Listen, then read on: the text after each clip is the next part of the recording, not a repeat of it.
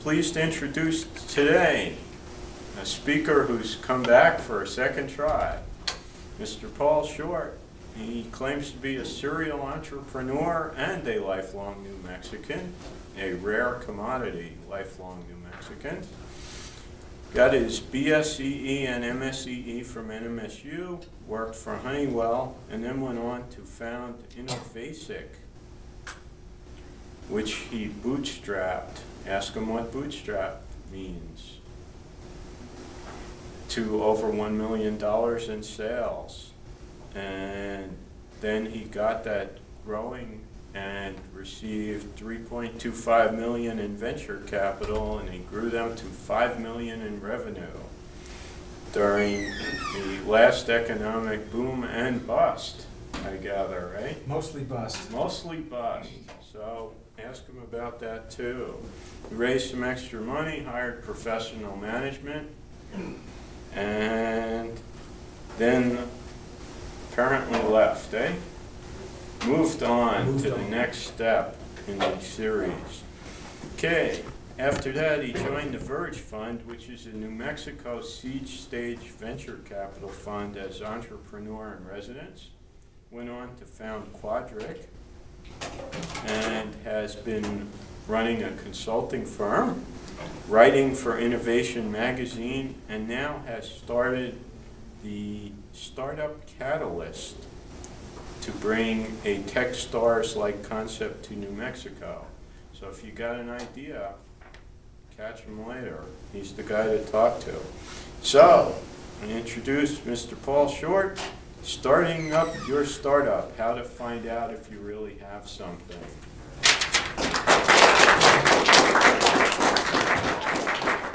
Thanks, Ed. Thanks for inviting me. How many of you are technology people, engineers or scientists? Lots of you, lots of you. So I assume that given that's the case that you're swayed by data, right? If I give you data on something, that that you'll be swayed by that. This is just blanket acknowledgments. If you want to start a company, here's some great material. And I stole all of it. I don't have anything original in what I'm about to tell you. 4 Steps to the Epiphany by Steve Blank. He's an 8-time entrepreneur in Silicon Valley with a series of both successes and failures. A terrible writer, but it's the best book on startups I've ever read.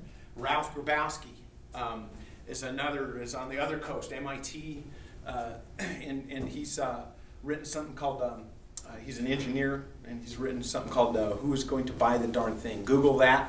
It's an interesting thing. I'll show you what he says. And then a whole lot of other people that... All right, so here's some facts. Ralph Grabowski was an MIT electrical engineer, and he was working on a project that in a company, and he designed all this stuff, thought it was the greatest thing, and the thing didn't sell. Didn't sell. And he thought, well, what the heck? What's up with that? So, being an engineer, he went and said, I'm going to find out what separates successful technology products from unsuccessful technology products.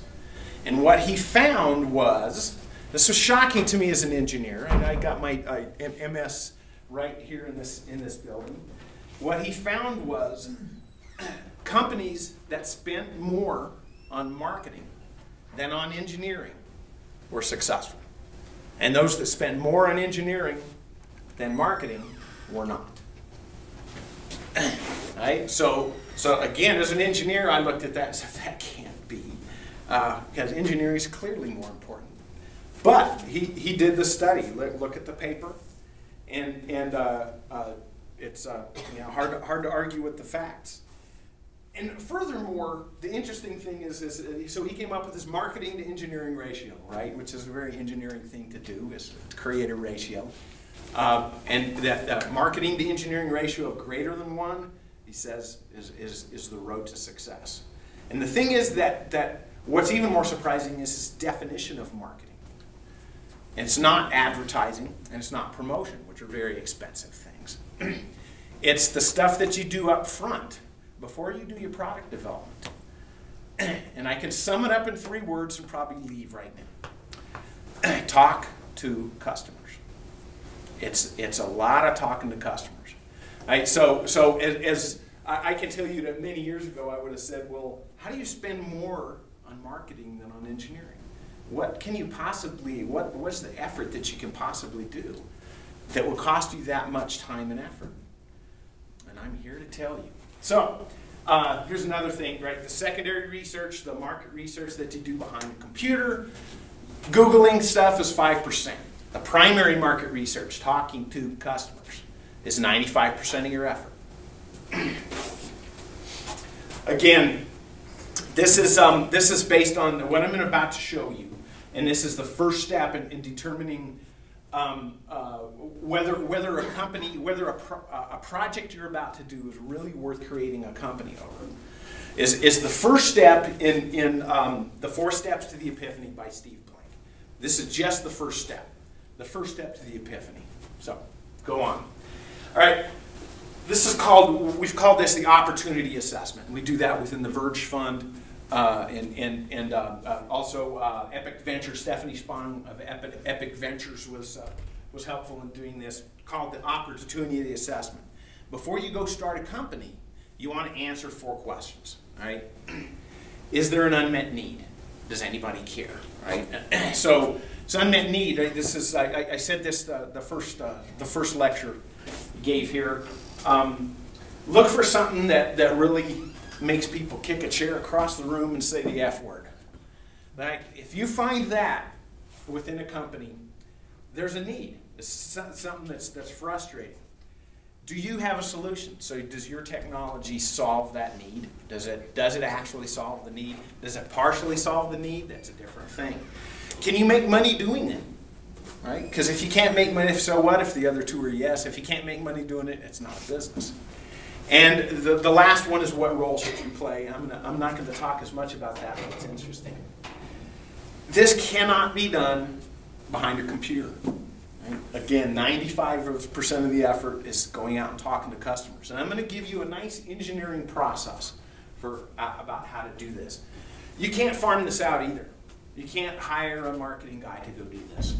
The founding team must do this. So the marketing guy might be part of that, but the entire founding team, including the technology people, have to be part of this effort. It needs to be done, this part, what I'm talking about, needs to be done before writing a business plan. It's really difficult to raise money. I gave a talk on that at the National Security Technology Conference yesterday. It's really hard to raise money right now. And if you haven't gone and talked to customers and really proven that what you've got is something that customers are going to buy, you're not going to raise money. It has to be done before that. And it really should be done before doing a lot of product development, not necessarily technology development, but before doing product development. And if you don't understand that, the difference, let me know. So here's the process. A nice step-by-step process. I'm going to go through some of this. This was developed by engineers essentially to do marketing. And to do especially the primary market research. First of all, it's a scientific approach, right? First thing you do in science, you generate hypotheses. Right? And it's one of the things I really like about Steve Blank's approach, because one of the things he says is that you have to forget that you know anything. You know nothing, especially about the market. What you have are guesses. You have what you think is right. But until you can predictably sell your product into the market, you can predict quarter by quarter who's going to buy it, how much you're going to make. You know nothing, right? So get some humility. So start with the hypotheses, and I'll tell you about some of what that is. And the emphasis on the primary market research, talking to customers. This is not a linear process. It's not you see some, write the business plan, raise money, develop the product, sell, IPO. It doesn't work that way. Anybody who's run a business knows that you go around and around in circles. You're going to start with one set of assumptions. You're going to find out that some of them are wrong. You're going to have to go back and revalidate those assumptions. It's an iterative process. Business is an iterative process. You need to do this before you do a whole lot of expensive engineering effort. So, as I said, first thing you do is you document your hypotheses in a nice disprovable style, right? That's a part of science again. What you want is a nice bullet list of stuff. What's the unmet need? Right? Why do people care about whatever your product is? If there's no unmet need, there's no business, right? If you're coming to me with a business plan and I look at it and say there's no unmet need, there's no business. We're going to throw it out. Who's the customer? And here's the big thing that's this piece. You're going to start with one set of assumptions, and it's going to grow and change and morph because this is something that you have to understand better than anybody else in the world if you're going to create a business around this. Who is the customer? Within that organization that buys, and I'm talking mostly business to business because that's my expertise. Business to consumer is really no different, but the buying patterns are both more difficult and simpler. Within a business, if you got a business to business, you have to understand like who specs the product, who uses the product, who pays for the product, who approves the product, who installs the product. It could all be different people, and these are all things that you have to understand. And so you have to write those things down as a hypothesis. The first thing you do is you think, okay, this is what I think the customer looks like. And of course, the big thing is, do they have money? One of the things that no venture capitalist likes to see or hear is that there's no competition. And we see that all the time. There's no competition. Baloney. There's always competition. It may not be direct. They may not have something that competes directly with your issue. But I guarantee they're solving the problem somehow. They're getting around it somehow. And you have to again get some humility and figure out this is what the competition is. This is how they're solving it now, because you're going to have to displace them. Okay, your product is probably the easiest thing because most likely you're starting with a product idea. Right? So here's how does your product solve a problem, and here's a biggie: what does the customer have to change in order to use it? Right? I'm going to give you an example of something I worked on for a while, and it was an engineering effort. I was a chip designer for a while, and I had a chip design company. And so after I came out of that, you said, one of the problems is that in our simulations, these big simulations, we're waiting for days, sometimes for days, for those simulations to run. So if I could speed up the simulation by a factor of 2 to 5, then I could have a product there, right? So that was I had some hypotheses around that. So the next thing to do is now you can sit behind the computer and you can start looking at your hypotheses. You do some Google market research. This is actually and this is 5% of the effort. You want to go out and you want to look at who the competitor is, how big's the market, how fast is it growing.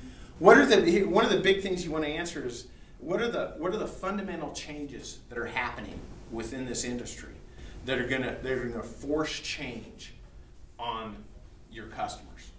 Customers don't like to change. People don't like to change what they're doing. What is it that's going to force change on them as part of the whole unmet need? So you go out and you do that. Another good thing to do though is get out, go to conferences, talk to analysts about this. That's beginning to actually talk to people. Get out of the office, get out of your cube, and go talk to people. So now again, you go back and you look at some of your hypotheses and said, well, or do I feel like they're still correct, or can I add to them? Typically, you'll start adding to them, especially in terms of competition. Boy, you can learn a lot about the home market and competitor websites. How are they doing things today? So now the fun begins. Primary market research. This is the most important thing you can do. Okay, and you want to get the founding team to do this. This cannot be delegated. The decision makers in the company have to do this. And here's more steps. Based on your hypotheses, what you want to do is you begin to generate interview questions. And if you're uncomfortable talking to customers, which some engineers are and some aren't, this is a great way to set up that conversation. Because you have your hypotheses, you can begin to ask questions to prove or disprove those things, right? They're written in a disprovable style. So you generate your interview questions, and then you got to find people to talk to. Who are you going to talk to? Well, you want customers. You want competitors if you can. You want potential suppliers. You want anybody and everybody around that industry you want to start talking to, but especially potential customers. And then you conduct and document the interviews. Okay, so I covered a bunch of this stuff. The interview questions are designed to prove or disprove the hypothesis. And here's another thing, right? If you're going B2B, you want to talk to at least 15 customers. And you probably want at least twice that. Right? So think about that. You need to talk to a whole bunch of customers. If it goes smoothly, it's 15. If you have to go back and change what you're talking about, it's going to be more. Because you're going to have to iterate. You're going to have to kind of start all over. And so you need to start thinking, if you don't talk to that many customers, if you have trouble finding that many customers, that tells you something about your market. Right? It's too darn small. I say also conduct in pairs. It's fascinating to me when people are talking to customers and you have that founding team. You need at least 2 people in there because people hear different things. I've gone in and said, well, and I wrote my notes about the interview, and a partner would write their notes about the interview, and we heard some different things. So you have to talk about that, and what is it that you heard, and it's just interesting. And then document those results. The way I like to do it is on a wiki. Every interview. You document what the answers to the questions were, and I've got something in a minute that kind of shows you how to do that. So, and here it is. So this is a form you can fill out and begin to put some numerical data down on what these answers mean. Okay. So the first thing you want to do is talk about what is the customer need, and you want to go out and talk to customers and answer that question: is there a need? And what's the need? Okay, so you have your hypotheses already written down about what the need is. You get a spreadsheet, and you fill this out with 4, maybe 5 max statements in here. And you go and you ask your customer the questions. Well, first of all, is this a need? How would you weight that? Right? 0 being I don't care, and 5 is I need this now. And I've seen things like this where they're ranked, but the problem with a ranking is you always get a number 1. And you can fool yourself into thinking, hey, this is the number 1 ranked need. But it doesn't mean that it's a real issue, right? So essentially what you want is one of the ways to ask the questions is okay, is this a need? And, how do you weight these? Okay, where would you start paying? Right? Is 3 means that I'll pay some money to solve this need. And 5 is I'll pay a lot of money to solve this need. Okay, so that you need to ask that question. You don't need to ask how much at this point, but you need to ask, would you be willing to pay to solve that? It's really hard sometimes to ask for money, and this is a way to begin that conversation without mentioning an amount. And so then then you ask also, how is it handled today? And you begin to talk about, well, if you had a solution like this, if I had something like this, would that solve the problem? You begin to talk about the solution. Notice in this that you're not presenting your product. You're not selling anything. You're going in and all you're doing is interviewing your customer about what their problems are. So why would a customer do that? Right? How do you get in? Well, I typically appeal to their ego.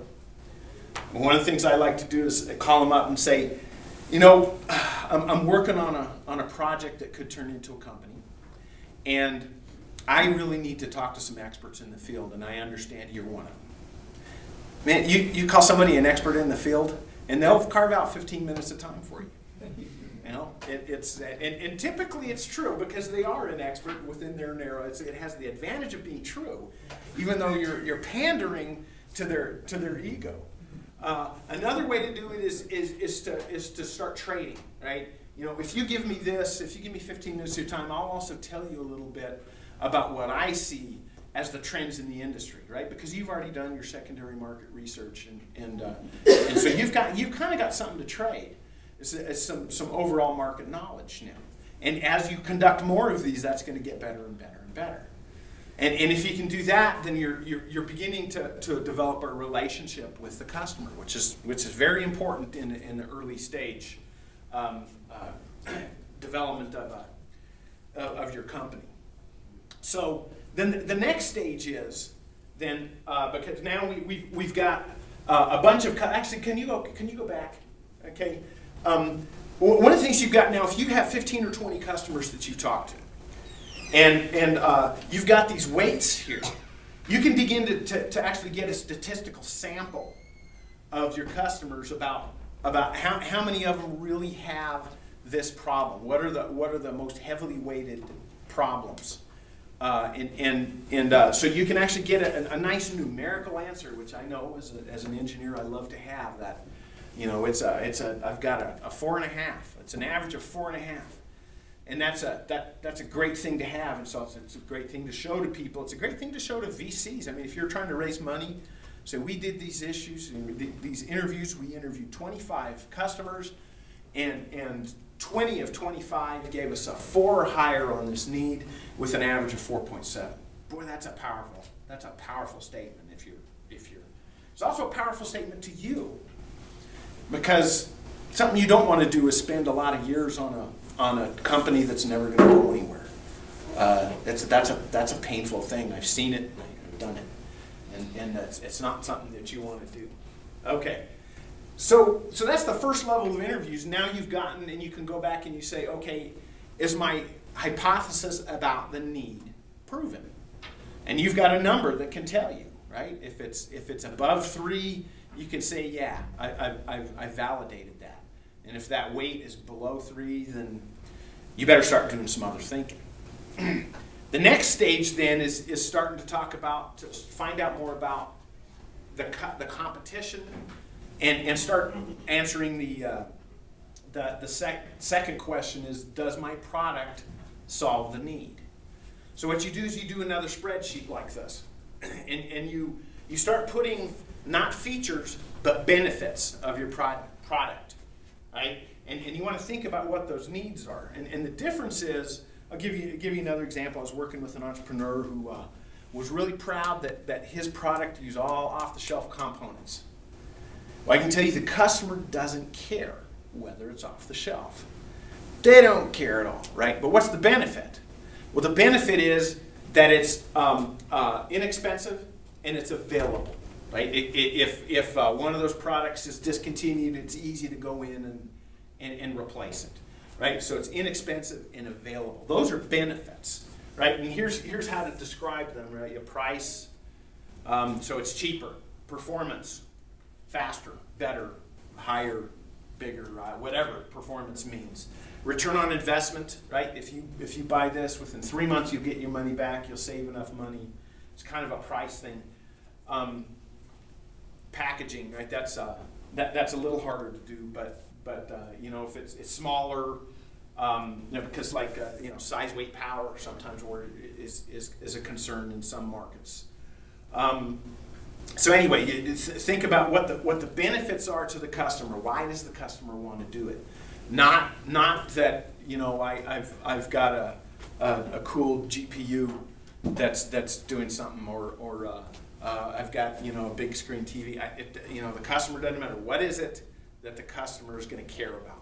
So you put these things in, you do the same thing. You weight them, and you look at your competition, and you fill in this thing. this, and you say, okay, this competition 2 has that, and it may be that competition is what the customer's just cobbling together today, and you're going to have to continue to add columns as you go out there, because you're going to learn more. You know, one of the comments I always get is, well, what about, and they'll tell you about a company you've never heard of, even though you've just spent months researching the thing, and you're going to say, well, then you have to go, tell me about them, and you can start filling this in. Again, you want to weight the features. All right, don't rank them, weight them. Again, this gives you after you've interviewed 25 more customers, it gives you a weight that says, this feature is something I pay for, this feature does indeed solve my problem. Right? So if you start getting features, especially where you have the benefit and the competitors don't, and it's weighted high, you're starting to have something there. Then you can start to get excited. Again, it's numerical, and you can numerically weight them against your competition. All right, so easy enough to put a spreadsheet together like this. So here's the thing: you iterate. You're going to have to do this a zillion times, and so at the end of this, you've done your needs. You stop and analyze. Are your answers matching your hypotheses? Right? You've said the need is this. What's the weight? Right? Is it a 3 or below?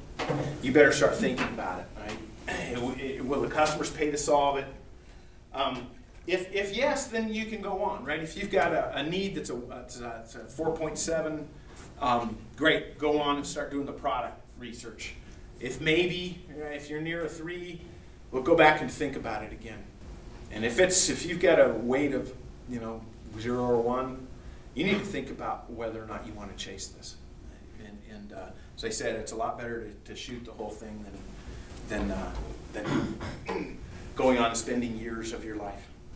Again, at the end of the product, you've weighted all your benefits. You've looked at the competition. You've been in customers now, and you've been able to ask them, whether they would pay to solve that issue. You can begin to answer those questions. Does your product solve the problem? You've got your weights all matched up against your needs. Again, right? If you're getting good high weights, go forward. If it's medium, you need to think about it, because you need a startup company needs to have some really strong advantages. And if it's no, you better go back and have a beer and think hard about it, because it's not something you want to do. Okay.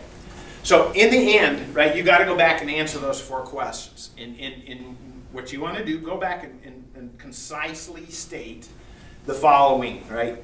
Unmet market need. You're answering one of the 4 questions. What's the unmet market need? You've just talked to a bunch of different customers. You should be able to state that very clearly, very concisely, and somewhat numerically. The product definition that meets the need. The competitive advantage, because you've done that, you've compared everything to your competitors. The exact definition of your customers, because you're going to go to some customers and you're going to find that they don't care, and other customers do. And you're going to understand then what that definition of your customer is. Well, we thought it was both these kinds of companies, but it's not. It's just one kind of company. And you begin to answer how you make money, because they've said they've got, that they would pay to do that. And then also what the supporting trends are, really what are the big trends that are changing the nature of the industry. If you can do that, you've really got something, right? If you can do it concisely, you've got something. This is a basis right here for a business plan. And I don't care if you bring something like this, I don't care if it's a formally written business plan. If you bring that to me, 5 pages worth of stuff written on this, I'm going to be interested. And if you can't answer this, but you have a beautiful business plan, I don't care. Right? So this is a great beginning of a business plan, and it's what I call the customer validated business plan. you've gone out and talked to a number of different customers. You do this, you go to funding source, you're going to be head and shoulders above just about 98% of the business plans out there. This is how you differentiate yourself. If you can't do this, iterate until you can. And I've seen it happen 5, 6, 8, 10 times. I mean, you just iterate and iterate and iterate until you can answer them. Or you know what? There's lots of opportunities. Shoot it and move on. Last but not least, something you need to do. This is going to be this is a great exercise to go through to determine whether you're really ready or not for this. Actually, can you go back? My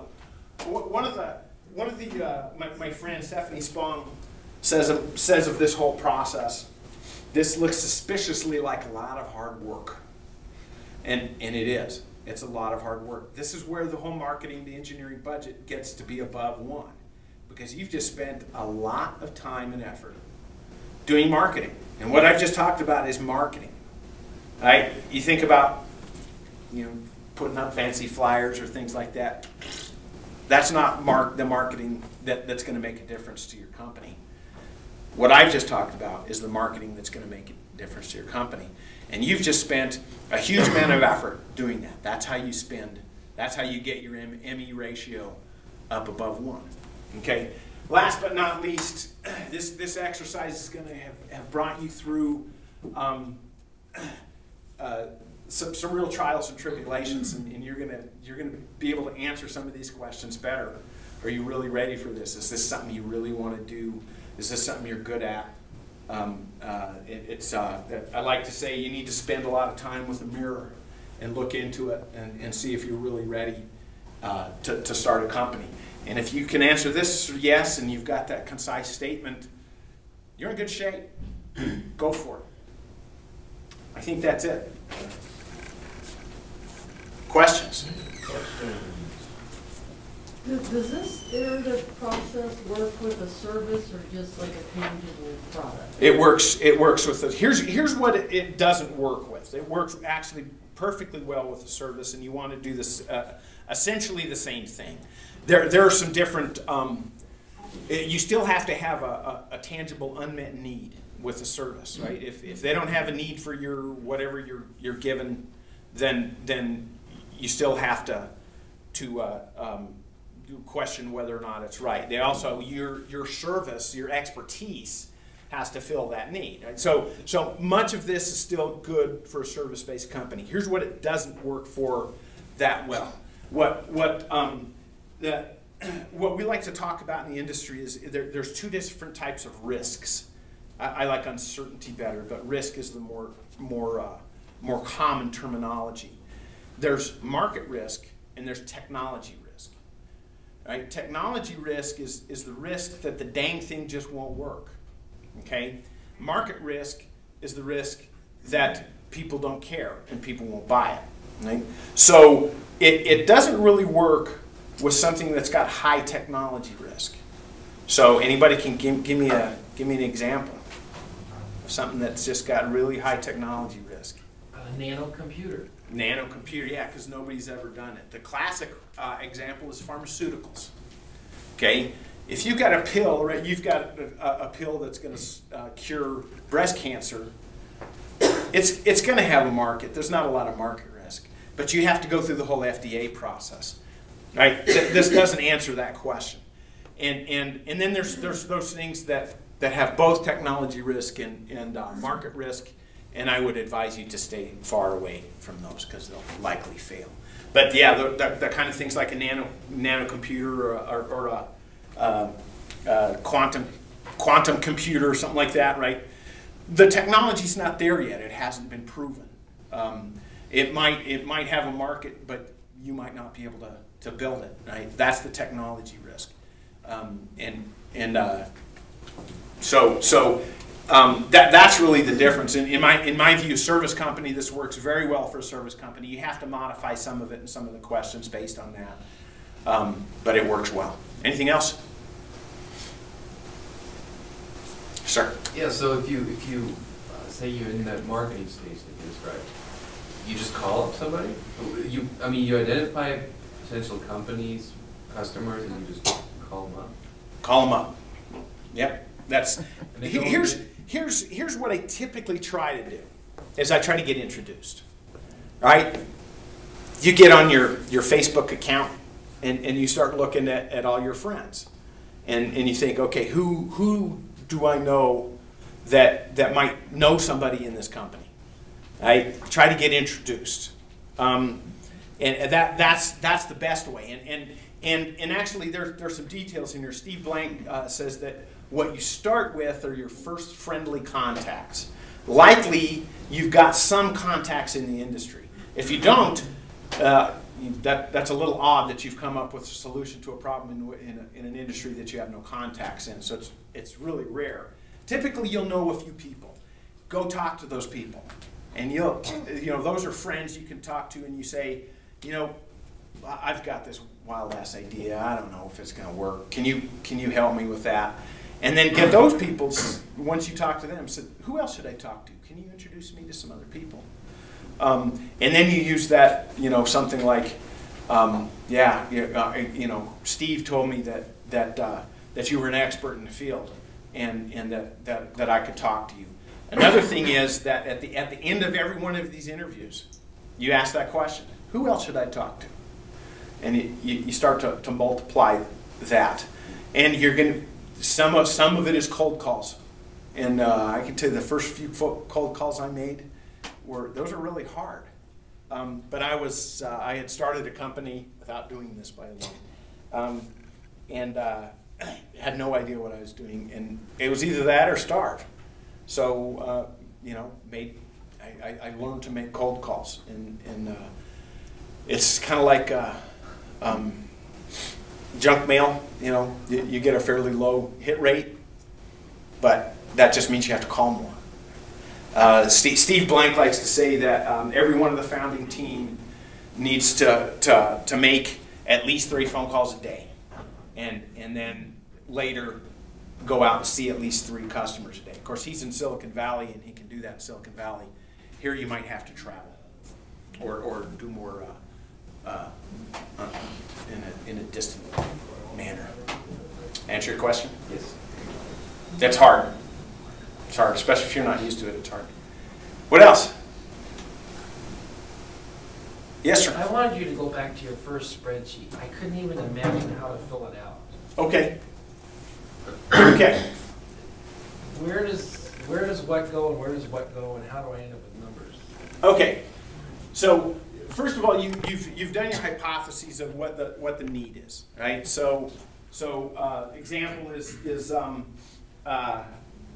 the pain point in my example earlier is that engineers are waiting for days for their simulations to run. Okay. So the need is shorter simulation times, right? You write that down, and then you go out to the customer. So we'll just have one. There might be multiple levels of that. Here's another one, right? FPGA designers at the same time also need. They're spending hours waiting for their layout and route to complete, and so the need is a faster layout and route, also faster synthesis. So there's 3 needs that you've identified, right? So now you go out to your customer, and you say, okay, how much time are you spending simulating your ICs? And they say, well, I don't know, it's a long time, I did this. I went to a customer and they said, yeah, post-route sim, we can spend 5 days per corner, 5 corners, 25 days. Yeah. I said, wow, would you like a faster simulator? And they said, please, God, yes. So then you ask them, well, how would you weight that? Is this is not an issue or a critical issue? And they always came up with this. It's a critical issue because I'm waiting 25 days at the end of my design before I can ship to fab, right? And if something goes wrong, power glitch happens, guess what? The 25 clock starts all over. And this always happens at the end of the project when you're already behind and you want to speed it up, right? So yeah, that was an absolutely critical need. Right? So I asked, all right, so then you put the weight in there. You say, what's your weight? Then you write the customer's, right? That's a 5. And then you go to customer 2 and you ask the same question. And oh, that's a 3. And so then you have a whole bunch of these, and you ask these questions too. Well, how do you do that today? So we just buy faster computers, the fastest computer we can stink and buy, and we load our simulator on that and punch the button and walk away. Right? So that's how they handled it today. And said, you ask, well, how do you envision this going forward? And they said, well, we're just going to buy the fastest computer every time we do it. Then you can say, well, if I could speed that up by a factor of 3, would that, by doing this? He says, sure, that'd be great. Right? So you write that down. And as you have multiple customers then you can begin to average these weights, right? So you go into multiple customers, you ask them, is this a need? Can you weight that 0 to 5? They put the number on it.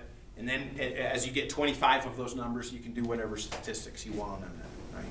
So did I answer that? And here's something interesting about this too, is because when I originally went out to do this, I had that one need. It was the one need, simulation speed. But then customers kept saying, well, yeah, that's a problem, but it doesn't really help me unless I solve the synthesis and layout and route issue. It's like, oh, there's another need. That wasn't in my hypothesis list. That goes in my hypothesis. The problem is that I don't have a product to solve that. And if you don't solve all 3 of these, you don't have a true solution. We canned the project because we didn't have a solution. Okay? So asking them, this is another thing, when you're in here doing this, you're asking, well, what have I left out? Right? What have I left out, and how would you weight that? And that's an important one I should have talked about, because then you start learning more about other unmet needs. I saw a hand raised over here. Yeah, so what advice would you give a student who is graduating, knows that they want to be an entrepreneur or have their own company in about 4 or 5 years? What advice would you give them while they're getting this extra experience in preparing to start their own company? What should they be doing in addition to getting this experience in their field and maybe their technical experience? Yeah, that's a good question. I've never been asked that before. That's an excellent question. If I was going to go back and give myself advice, and I graduated from in here, I would say, get some of that technical expertise, but also make sure you get in front of customers, because that's the important thing. Make sure you, even if you're doing technical work, make sure you have customer contact so that you learn how to deal with that. Another piece of, if you really want to do that, if you really want to get into a startup, and have your own startup, then go work for a startup. There's no better experience than doing that. And you'll be dragged into, if you go to work for General Dynamics or something like that, they're going to put you in a cube and you're going to be doing one thing, and you're not going to be getting that startup experience. If you want to have your own business, go work for a startup. That's going to be as close as possible to what you're doing, because you're going to learn skills that blow you away. It's also a lot more fun, in my opinion, but it's a disease. So, anything else? Another question? Yes, sir. So what might happen between doing these steps and actually having a business? What do you do after this? Well, that's a really good question. What you have at this point is a pretty well hammered out business plan, and at this point, then you can estimate how much money you need. Right? For a service-based business, typically you don't need a lot of money to start with, and you can kind of bootstrap that, borrow something from grandma, max out your credit cards. Typically, I'd say go get a loan from a bank, but yeah, like they're loaning right now. With the service-based business, it typically is a lower cost of entry. If it's a product-based business and you still have some of that product development to do, and this thing is. Can you go to the next one? right? Here, you've got benefits, and somewhere back in here too, you map benefits to features. You've got your product definition. Now you can start doing product development, and this will be able to tell you exactly how much that's going to cost. You need to figure out how you're gonna finance that. Can you do that on your own? And you know, is it relatively cheap? Software, it's going to be a lot less expensive than hardware, and some hardware is really, you know, unbelievably expensive, right? So, you know, so it might be one answer if it's 50,000, another answer if it's 300,000, a totally different answer if it's 10 million. But at least you have a plan, and then you can go figure out how you're gonna get that funded, right? So if you're talking, you know, 50,000, you can probably figure out how to do that yourself. If you're talking a few $100 grand, angel investors, if you can really convince them to do that, and then bigger numbers, you're probably talking venture capital, right? But again, right, if you've done all this, you got a good story. So, so then getting funded, that's just the beginning of your troubles. Then you actually have to execute, and so getting a team together, right? Who's going to do it? Is it just you? Not if you're raising $3 million. It's not. So that's another thing that venture capitalists, for instance, look at. And you need to look at yourself too. How are you going to get it? Put your team together. Put your plan together, and then you go out and you just execute. Now, if you go out and get Steve Blank's book, right, there are 3 more steps. And the next step is actually getting your first order, right? Because you've gotten this, and now you got your product development, and the classic way to do it is you've got your product spec, and you make it pretty, and you go out to a customer and say, okay, would you pay, making up my numbers, would you pay $100,000 for this? And they look at it through and say, yeah, great. Of course, you don't have it yet. Say, great, give us an order. Say, but understand that delivery is a way out, so we'll give you a discount on that delivery, right? Try to get money up front. Try to get money from a customer up front. You don't lie to them, right? But you kind of pre-sell. And if you can do that, right, you start selling to customers full price, and then give them a discount because you don't actually have a product yet. Then that's a real validation of your market. That's kind of step 2 of Steve Blank's process. Step 3 is building up the real early adopters and the bigger customer base. And step 4 is crossing the chasm, if you've ever read that book. So, anything else? Good questions? Well, if you want to ask, he'll be here. Yeah, for a little I'll be around for a while. Thanks, Paul. Thank you.